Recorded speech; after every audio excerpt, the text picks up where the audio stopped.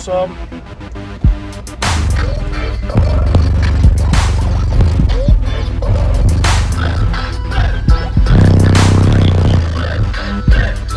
What's your name? Cody. Cody, and what do you have in here?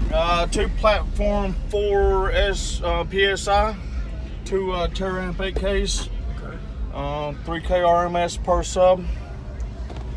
Nice. How much battery power? Never clamped it, never okay. done any of that. And it's a Taramp 8K? Yeah, 2 okay. Taramp 8Ks. I just got them gain set to 3K each. Nice.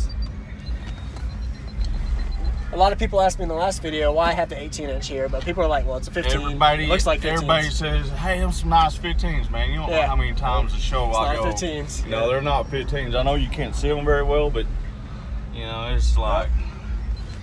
Is that right? Your voltage is low. No. That's about 3 off from my back. Oh, okay. That's on my front battery. Oh, okay. You're good, I was just wondering. I got the throttle adjust on it. Really? Yeah. I gotta get one of them maybe. Oh man, that's. Dude, I sometimes hear one person blew their engine. It was an older van. He was revving too much because it goes up to like 4 or 5, and he just. I can set that all day and just put it on play and just walk away. Sweet. And just let it demo and people walk by and check it out. Nice. American bass. All right. So you just got the 4? 1, 2, 3, 4? Yep, the 4, and then Pioneer 6x9s in the door. They're still stock. Yep, stock. And then we got a Pioneer head unit. Yep. Cool. All right. Awesome. Appreciate the demo, man. No problem, man. Sounds good. I'll check out your amps in the back. Yeah. It looks clean. Thank you. Thank you for the demo. No problem, man. I appreciate it.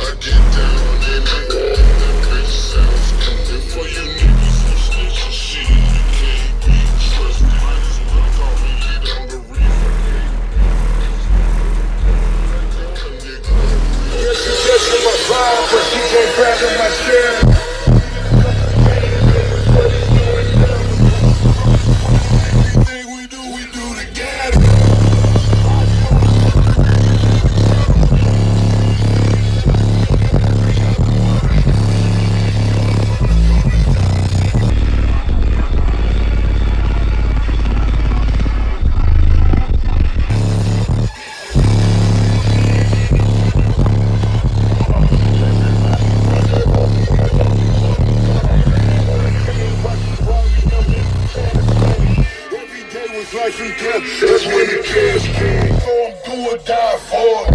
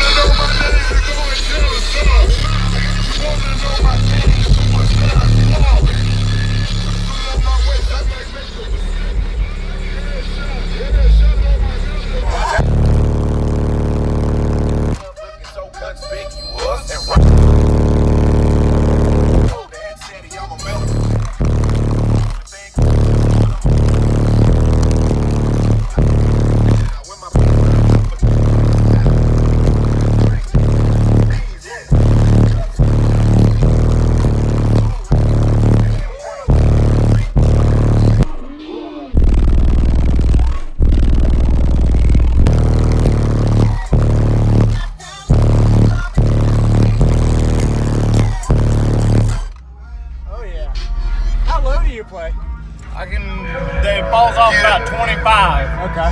Just gonna see if you have any lows. I can get down to 18.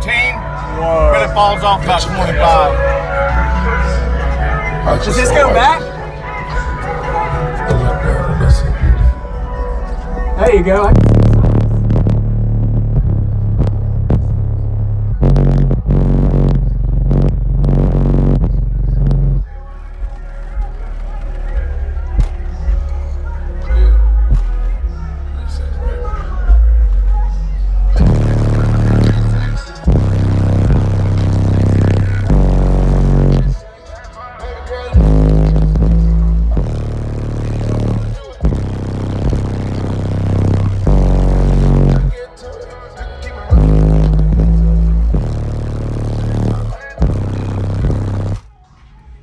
Got good man, that dude. X.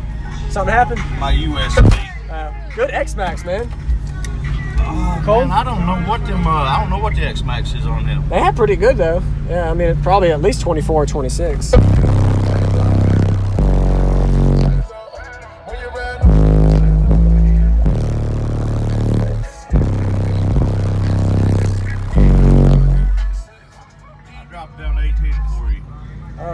It ain't loud, but you want me to put this window up? No. They don't unload? Oh, okay. It ain't loud at all, but it stretches them out. Yeah.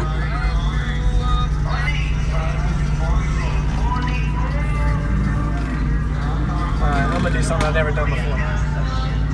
Light and light. I got a light and a light. A light. They're 20. Making woofers slap and rookies tap. It's DJ Rusticles.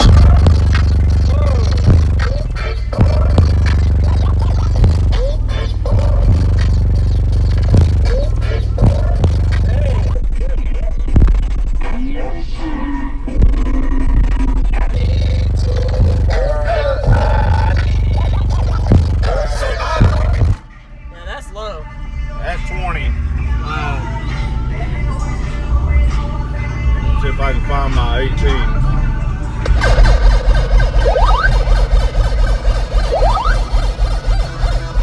It ain't loud, but it just stretches them out. Making woofers slap and rookies tap.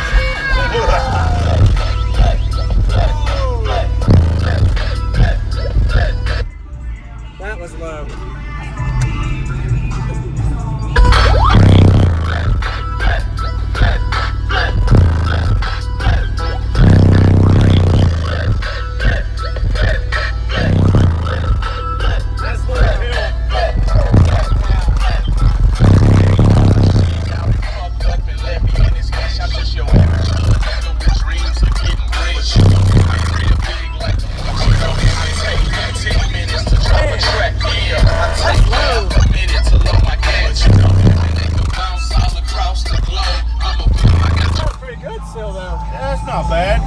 Your sub isn't really even unloading, which is pretty good. Yeah, unloaded, yeah. Some subs, if they play back, you'd hear Thanks for the demo, man. Hey, man, appreciate it. Alright, guys, it's JacobViral for another daily shout out. Goes to A. Kirk. Appreciate you watching, man. He mentioned in one of the videos about a week ago, hey, could you give me a shout out, man? I watch all your videos. And just know that I never miss a video, and I really think that you're better than most of the others, and you're headed to the top. Real talk. So I really appreciate you, Kirk, for commenting, and there's your shout-out of the day. Anybody, if y'all ever want a shout-out, just comment and say, hey, give me a shout-out, Jacob, and give me some good feedback about the videos. I appreciate you guys always watching, and I have one topic to discuss today about this system. Basically, don't play too low below tuning. Just because he played in this video doesn't mean it's necessarily acceptable for every system. He knows his limits, so 18 Hertz was his limit. He doesn't have his subsonic full tilt at that frequency. So I wanted to discuss real briefly for about a minute. Whenever you know your limit, basically you can know by setting your subsonic to prevent the subwoofer from overflexing. If you ever hear a little sound, or you see your subwoofer flopping or causing it to basically bottom out, or you hear some form of mechanical issue, then you know you're going to your limit. If your subwoofer box is tuned to 32 Hertz, don't play 20 Hertz full tilt with the subsonic off. Obviously, some people are going to send it or don't care, they'll play it anyway. But in general, that kind of stuff leads to your suspension the coils and all of that can tear. Not the coils, but the suspension can tear. And even I've seen people's subwoofers, the cone portion of it can tear because it's basically bottoming out and it's causing everything to fold up. So I just wanted to bring that up real quickly, is make sure that you set your subsonic properly. Most enclosures, they recommend 2 to 3 hertz below your tuning of your enclosure. That's what most subwoofer manufacturers recommend. That way they can protect the subwoofer and know that it isn't going to go exceeding its mechanical limits when it comes to the over excursion from unloading, from playing too low. So I guess that's all I got for today. I appreciate you guys always watching. Any questions ever, feel free to comment. And this is JacobViral out. Until next video.